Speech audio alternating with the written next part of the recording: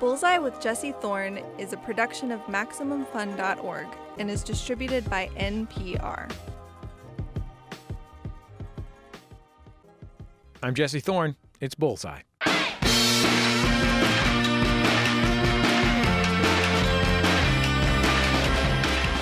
Marianne Jean-Baptiste is a classically trained actor who has over 50 credits in what has to be one of the most varied resumes in all of acting.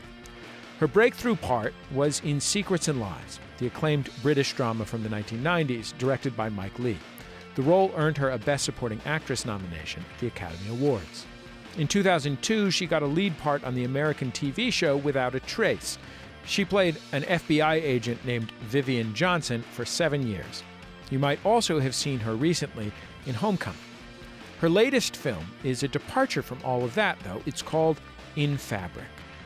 It's a movie that, well, look, there isn't a more elegant way to say this. It's a movie about a haunted dress. It is a bizarre, psychedelic movie about a haunted dress. A beautiful, striking red dress that literally burns itself into the person who wears it. It's a dress that's worshipped by occultists. And in Fabric, Marianne Jean-Baptiste's character is the first person unlucky enough to buy it. In the scene you're about to hear, Sheila Woodchapel, her character, has just tried it on for the first time in a strange, almost church-like department store. Isn't it small? What size is this? 36. But I'm not a 36. In a number is only the equation of actuality. Dimensions and proportions transcend the prisms of our measurements. You're not getting any more in?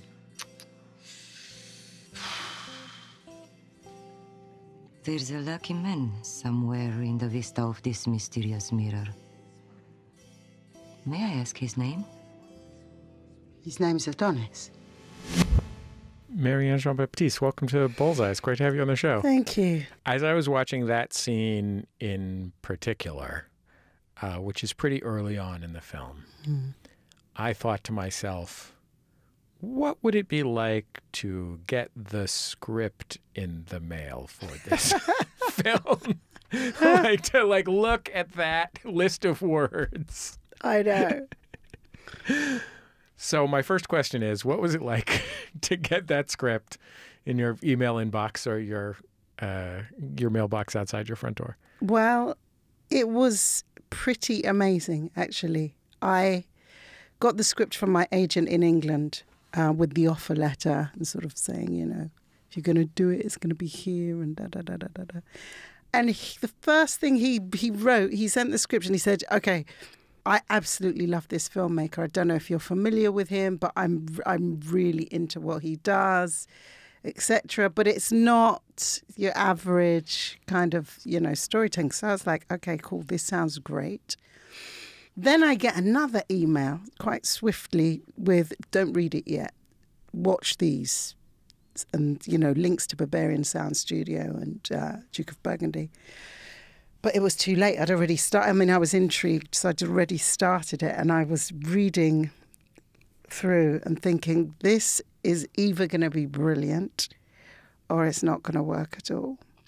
But the way in which it's written, I want to know. Do you know what I mean? And it'll be worth trying to find whatever it is. Then I saw his work and I thought, I've got to do it. Got to do it. I love this mind, this crazy kind of unusual, really quite unique way of telling stories. Did you make any adjustment to your performance style based on what the film was going to be or what he told you to do? Or did you approach it the same way you would approach anything else? I approached it pretty much the way I'd approach everything else, although, we talked about certain things to do with the style of it. For example, in the car, I get into the car, we're going to go driving. So I'm like, okay, she's in England, so it's going to be stick shift and it's changing gears. And he's like, no, I don't want you to do any of that. I just want you to hold the steering wheel up high and gaze just below the rear view mirror. And I was like, what? It doesn't look like... Nobody drives like that. And he's like, no, you're not supposed to look as if you're driving. I'm in a car. What else would I be doing? Because no, we're gonna put the same scenery behind you. It's just gonna keep going in a loop, like those old movies and stuff. And I'm like, okay, I'll go with it. Let's go. Okay, fine, let's go. In that scene that we heard, your character buys this red dress, and she's buying it to go on a date. She's found out that her kid's dad is seeing someone. They're separated, and she circles a classified ad, like a Lonely Hearts ad. And she wears the dress on this date, and it is, I'm just going to play the scene. It is very distinctive. So, you like dancing then? Not tonight, I sprained my ankle. Oh, I didn't mean tonight, just in general. You like dancing? Yeah. It says in your Lonely Hearts advertisement that you like laughing. Yeah. What kind of things? Funny things. What about cooking? What is this? An exam? It's just horrible. Listening to that scene now, I was thinking it was funny. And watching it earlier, it was like upsetting. Like there's a suffocation scene in the film later on, and it felt the same way the suffocation scene felt. Right. Like it really just dances on the edge of this is so absurd and ridiculous that it is funny, but it is also so specific that it is scary. Yeah. It's disturbing. I think what he's very, very good at is unsettling you. Even in those moments of comedy, you kind of like, it's bizarre. You don't know where this is going to go. Do you know what I mean? What is he going to pull out of that suitcase? A wilting rose or a bloody machete? You know, because, yeah. I want to talk a little bit about your life. You grew up in South London. Yeah. Where particularly in South London did you grow up?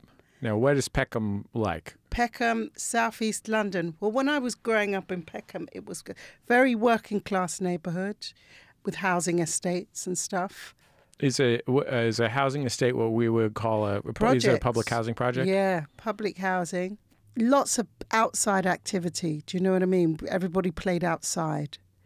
And, you know, people from one project and the other project, they'd all get together and play big games of things. Like we have this game called Rounders, which is a bit like your baseball. And it would be like about 30, 40 kids all playing that. Yeah, it was a fairly mixed neighbourhood when I was growing up.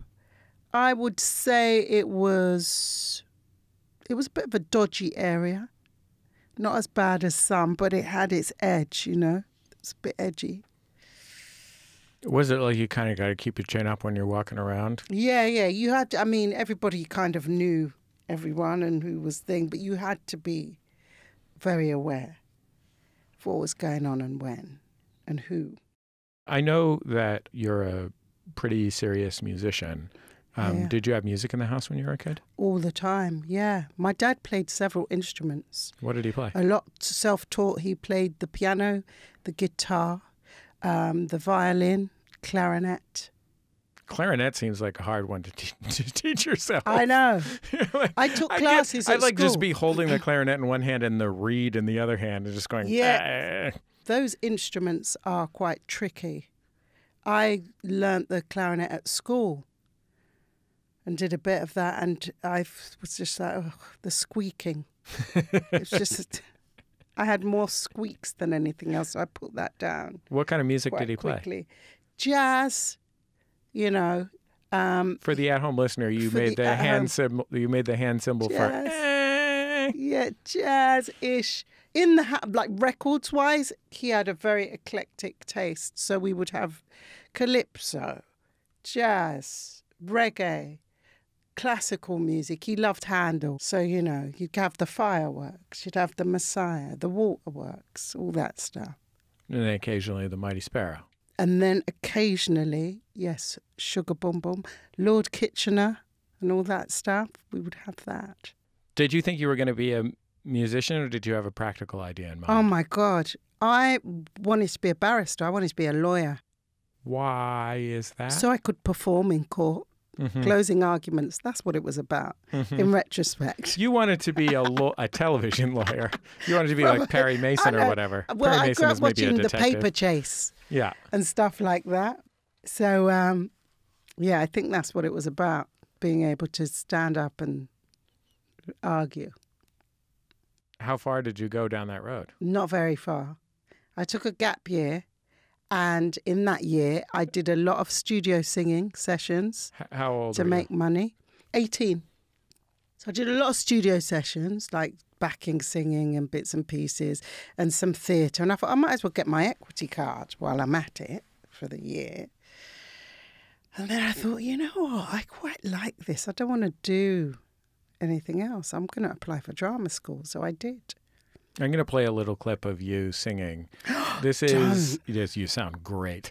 Oh, no. You'll hear, this is from a theater promo from a few years ago. So it is you singing for the benefit of a photographer. So you'll hear the photographer clicking in the background. And that character couldn't sing.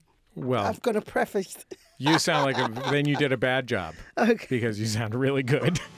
Come to Jesus.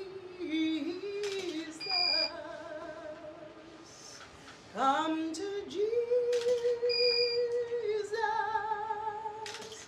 Just now. Just now. He will save you.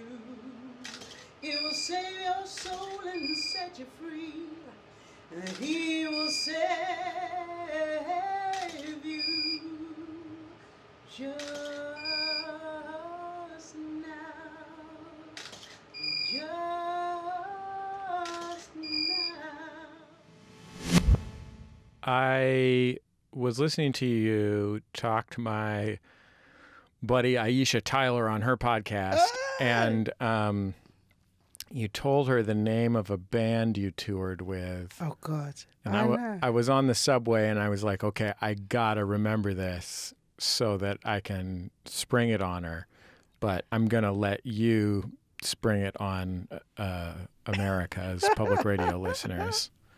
Flesh mesh yum yum. Yeah, Flesh Mesh Yum Yum. That's the one. We were awful. Well, I mean, you were working the road. It You was said you were crazy. touring. You were I touring know. Europe. Yeah, we were. It was fun, but it was like, you know, only young people could do it. So you have to be young and optimistic. Jeez. Nobody has a midlife crisis and decides to start a band my called God. Flesh Mesh Yum Yum. No. Oh, God. What kind of band was it? I couldn't even define the music we were making because we were so sort of like, this, we can't be defined. You know, it's got a bit of rock in it. It's got some funk. It's got we had everything. Punk, everything. Were you singing in the band? I was singing in the band. Screeching. Did you wear outfits? No, we kind of would. No, You're we telling did me it. you were- No, there was a guy called Fitz who was the lead Flesh guitar. Mesh Yum Yum didn't have outfits? The lead guitarist. Uh-huh.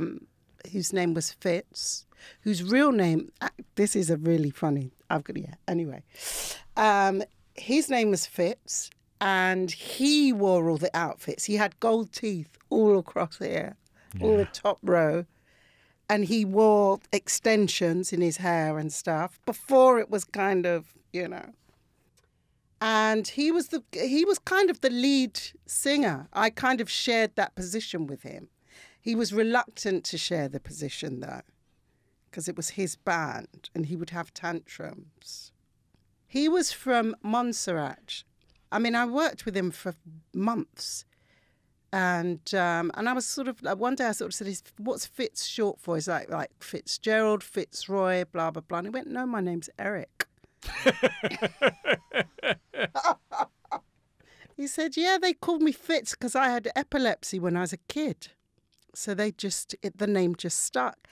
I swear I laughed so much because obviously being Caribbean, he's from Montserrat, my mum's from Antigua. There were so many stories of people who had these names. You thought their name was one thing and you found out it was something else because they'd been given, there was a guy called Harvey. I thought his name was Harvey. But Mum said, no, it's Harvey. I said, what's that for? She goes, because he's got one leg. So they called him Harvey. It's a cruel sense of humour. How did you end up at the Royal Academy of Dramatic Arts, RADA? Wow, I auditioned. Did you have to come out to your parents as an aspiring professional actor? I know, yeah. My mum was like, that's ridiculous. And my dad said, okay, do whatever you want to do as long as you do it well. Do it well. That's even worse than telling you not to do it. Yeah. That's like a real... That's real responsibility. It's very hard because you kind of go, yeah, he told me to do it. And then you go, but now I've got to do it well. Okay, how do I do that then? Yeah, my mother never, ever sort of accepted it in a funny way. She'd always be like, when are you going to get a proper job? But Mum, I've just been nominated for an Academy Award. Yes, but when will you settle down? Did you learn to do old-timey actor things like fence and ride horses? Oh, yeah, we did some fences, man. Didn't do the horse riding. I would have loved that. Yeah, it seems like it'd be pretty fun. Yeah, we did the Actually, I take it back. I would get motion sickness. No. Yeah, I think because it bounces up and down a lot. Oh, well, that's the best bit. And my butt would hurt. No, your butt does hurt after a while. Unless you're cushioned adequately. I am not. I'm going to go ahead and stipulate that. Yeah, rapier and dagger. What did they call it? Oh, no, we did movement for actors where you learn the polonaise and things like that. Like you're going to need it if you're doing a Shakespeare and they decide that they're going to do some old Russian dance. We'll finish up with Marianne Jean-Baptiste after the break. When we come back, we'll talk about what it's like to play an FBI agent on network TV for 7 years. I mean, how many expository interrogations can one person conduct?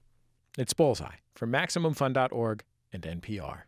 News breaks and big stories change every day. That's why we're giving you NPR's 10-minute morning news podcast on Saturdays, too. I'm Scott Simon. And I'm Lulu Garcia-Navarro. Up first, start your day with us weekdays at 6 Eastern and Saturdays at 8, a bit later to suit your weekend from NPR News. Hi, I'm Allie Gertz. And I'm Julia Prescott, and we host Round Springfield. Round Springfield is a new Simpsons podcast that is Simpsons adjacent. In its topic, we talk to Simpsons writers, directors, voiceover actors, you name it, about non-Simpsons things that they've done because, surprise, they're all extremely talented. Absolutely. For example, David X. Cohen worked on The Simpsons, but then created a little show called Futurama. That's our very first episode. So tune in for stuff like that with Yardley Smith, with Tim Long, with different writers and voice actors. It's going to be so much fun. And we are every other week on MaximumFun.org or wherever you get your podcasts. It's Bullseye. I'm Jesse Thorn. My guest, Marianne Jean-Baptiste, is an actor. She stars in the new thriller In Fabric, a brilliant and bizarre film about a haunted dress. She was also nominated for an Academy Award for her role in Mike Leigh's Secrets and Lies. Were you familiar with Mike Leigh's work before you went in to meet him or audition for him? Oh, yeah. Yeah. I'd seen much of it, actually. A lot of his stuff for the BBC. Of course, Abigail's Party. We all grew up with that. So I'd always loved his work and thought, oh, mate, the chance of working with him would be fantastic. What happened when you went into audition? When I went in, the first time I actually met him was for Naked. And the audition was me visiting him in like a lounge. You had a sofa and you had tea and stuff like that you could make and so on. And he kind of sat off and he said, okay, I'd just like you to just think of a character that you'd like to play and stuff, and then just be the character in the space. Did you know that that's what you were kind of like? Did your agent say, okay, when you go in to see Mike Leigh, he's just going to tell you to be a character in a space? No, oh, they didn't tell you anything. So I go in and I sort of go, okay then, lovely. So I just sat there reading a newspaper. I made myself a cup of tea and read the newspaper for 45 minutes or so while he watched. And that was that. You really showed us how he watched, which was over the top of his glasses. Yeah. Oh, mate, that guy would spy on you from different places. It's like, ugh. That is like at the point where he said, I've auditioned for some acting jobs in my time, and I've never enjoyed it. But at the point where he said, well, I just want you to be a character in a space, that's when I would have just started crying and laughed, basically. Really? Or just, like gotten too sick at my stomach and had to run to the bathroom. Oh, my God. That is horrifying to me. You know what it was? I was only too happy to sit. As long as I'm sat down, I wasn't going to play I wasn't going to find a character that stood up for 45 minutes or an hour. Just make yourself comfortable and try not to peep at him. So be aware of where he is in the room, but just sort of like continue. Yeah. Were you tempted to be like a traffic policeman? No. Something where you had some shtick? No. You know what's funny about it is instinctively I kind of knew that the less I did, the more appealing it would be to him. Because that's the thing with improvisation. And I've even done it sometimes with some young actors, working with them, trying to get them to improvise. They think that they need to talk constantly and be something and do something, when really you just want to be. Just want to see if somebody can sit or, do something really simple, nothing at all. And I think that I kind of got that was the way to go. How long did you work on the movie before you started shooting the movie? 6 months. I'm sorry, I'm moving away from the microphone because I wanted a sip of coffee. You were also collapsing in laughter at the thought of how long you worked on that movie without even shooting any movie. I know, 6 months rehearsal. Were you scared that you were not getting it right at any point? No. I mean, your work in isolation. The character I played was a bit of a loner. So I worked in isolation quite a lot.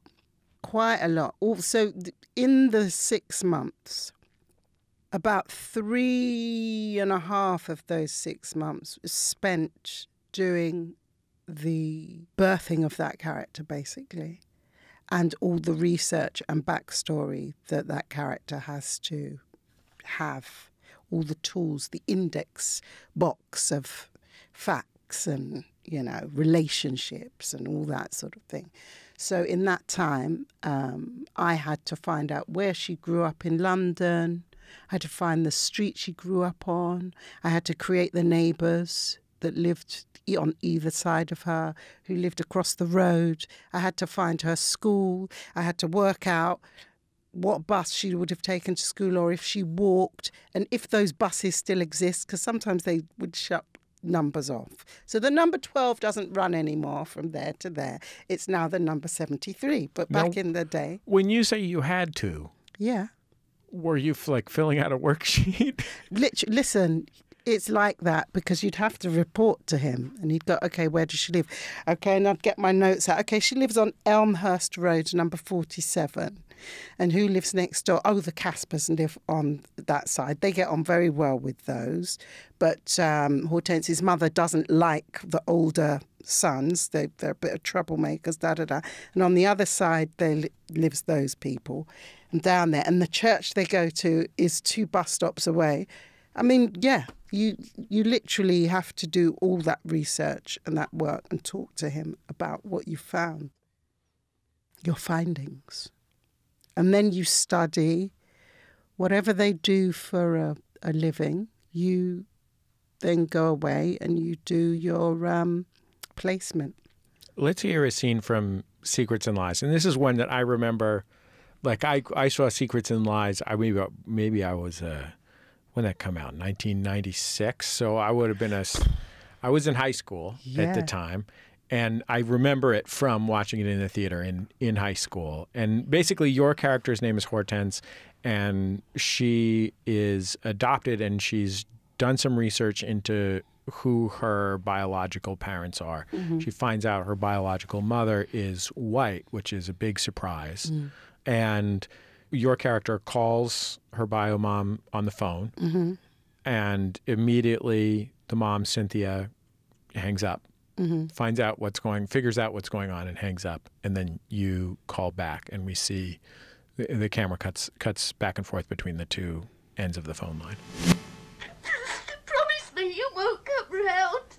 All right, I promise. Thank you. Can I meet you somewhere? Oh, I shouldn't think so, darling. See, I've got lots of questions I want to ask you. Yeah, well, I've got to go now. Please. What's your name, anyway? Eh? Hortense. Hortense? Yeah. Hortense what? Cumberbatch. Clumberbunch? That's a funny name, isn't it? Yeah, I suppose it is. It's such a gut punch. And it's horrible. When you listen to it, are you like reminded of the 8 months of your life when you were that person? It was 9 in total. But yeah, it was some of it was very hard like that, you know, those moments like that, because you are so in, it's like you feel it in a different way. And I think his whole thing, the way that you're in character and you're in deep, but he gets you onto this system where he goes, come out of character. And when he says come out of character, you literally have to come back, right? But if you don't, that's the danger of staying in character, because you'd just get messed up the whole time. I mean, that was horrible. I've not seen the film. I don't watch the stuff that I'm in, but I haven't seen that. I saw that very early on, but I haven't seen that for years, that film. It's really good. Yeah. If you're wondering, it's really good. Yeah, no, I know it is. Do you know what I mean? I know it's a good film, you know, but oof. You worked for a long time on a network cop show called Without a Trace, Indeed. FBI show. I guess that's not technically police, but that is like exactly the opposite job of being in Secrets and Lies. It is. Like you've got to make 40 minutes a week of television. 30 or 40% of the dialogue has to be expository to move the plot. And it's a lot of standing and looking stern and high status. But I guess you probably had your kids were probably young when you started. Yeah, that's like young. the dream job for an actor with a family, because you get to go home to your family. Yeah. I mean, the first year of that was grueling because the hours were crazy. We were doing like ridiculous hours. And it wasn't really kid-friendly because, you know, didn't get to see them. Well, I did, because I would take the youngest to work with me. But yeah, it was tough. That was tough. It took me a few years to actually kind of get into the groove and understand how it worked, you know, and that this was a different world, because you go into it and you kind of go, but I want to create the character, and she wouldn't wear Gucci, she'd wear Sears or, you know, Banana Republic or something like that. She's on an FBI salary. Why has she got Prada shoes? And but it's like, it's all about an aesthetic and yeah. Yeah, I mean, you're making a television show, American television show. You're making 20 some of them a year. Mm. 24. Yeah, that's a lot of hours of entertainment that you're creating, and you're trying to create a consistent viewing experience for the audience wants to see the thing that they want to see. That's why they watch the thing. Yeah. Did you during that time have times when you were like, I should be making art movies? Oh, every day. You think that. But then you kind of go, but I'm not making art movies. I'm doing this. So how the hell am I going to stay sane and do it? It's also like the greatest job ever as an actor. Like, to be on a successful television show is the dream. Oh, totally. And you can learn so much. I mean, I got to direct one of the episodes on the show. And you just get, you know what it was? Because I got to the point where I was just like, you know what? I've got to try and make this interesting. And I want to be able to grow. I don't want to stay in that, that horrible spot of phoning it in. So what I would do is I would invent these acting exercises for myself so like the character Vivian, she'd be interrogating somebody, but I'd make her write her shopping list, so her grocery list at the same time, so that she's got stuff going on. Do you know what I mean? And just try and get that inner world. What's going on with her today? Because, I mean, on TV, we see there doesn't seem to be room for playing with. For example, you're interrogating someone. You interrogate people every bloody day.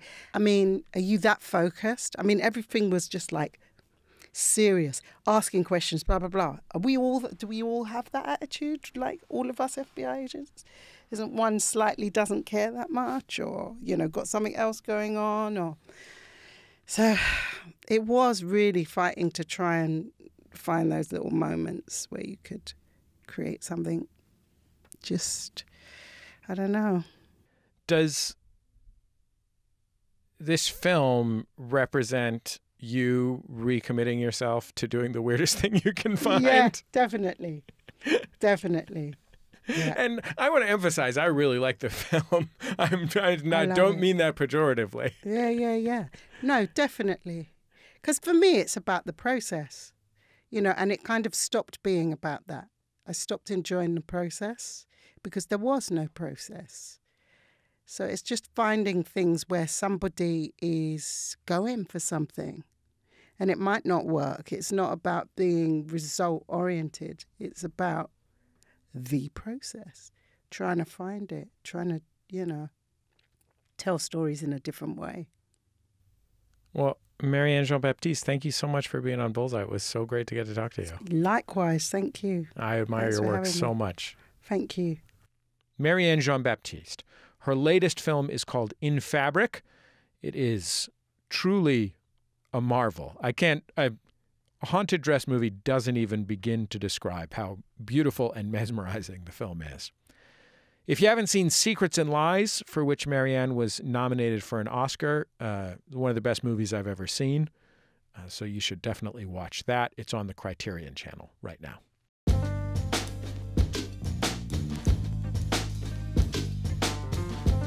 That's the end of another episode of Bullseye. Bullseye is produced at MaximumFun.org World Headquarters, overlooking MacArthur Park in beautiful Los Angeles, California, where just before the holidays, there was another park concert. Now, usually we get those park concerts during the summer concert series. This time it was a holiday show, a group of dads playing Christmas music, and also one White Stripes cover. Our show is produced by Speaking Into Microphones. Our producer is Kevin Ferguson. Jesus Ambrosio is our associate producer. We get help from Casey O'Brien. Our production fellows are Jordan Cowling and Melissa Duenas. Our interstitial music is by Dan Wally, also known as DJ W. Our theme song is by The Go Team. Our thanks to them and their label Memphis Industries for letting us use it. And we have decades of interviews that you can listen to from past episodes of Bullseye. They're all at our website, MaximumFun.org. You can also find them in other channels, like YouTube, your favorite podcast app, so on and so forth. For example, today on this show, we talked a lot about Mike Lee. Guess what? Last year, we interviewed Mike Lee. It was really great. Go listen to it. And I think that's about it. Just remember, all great radio hosts have a signature sign-off. Bullseye with Jesse Thorn is a production of MaximumFun.org and is distributed by NPR.